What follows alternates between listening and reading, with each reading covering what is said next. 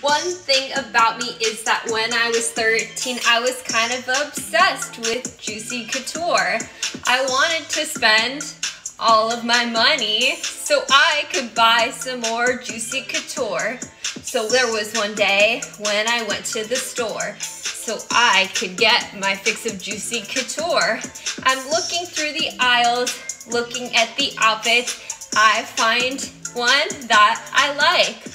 All of the sudden, the woman who owned the boutique, she was looking at me. She said, "You have to leave.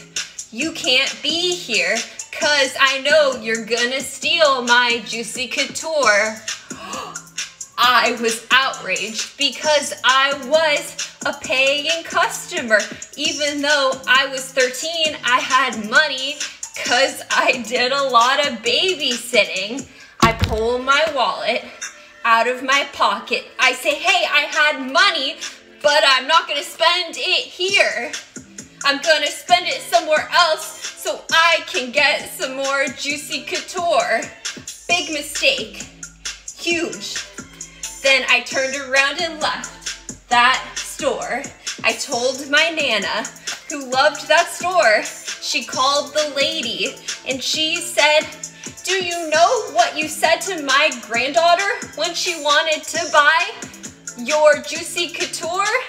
She started crying. She was like, "Sorry, it was a mistake. I didn't know." So then she gave my Nana a gift card so I could buy a discounted Juicy Couture. I never went back because I felt awkward.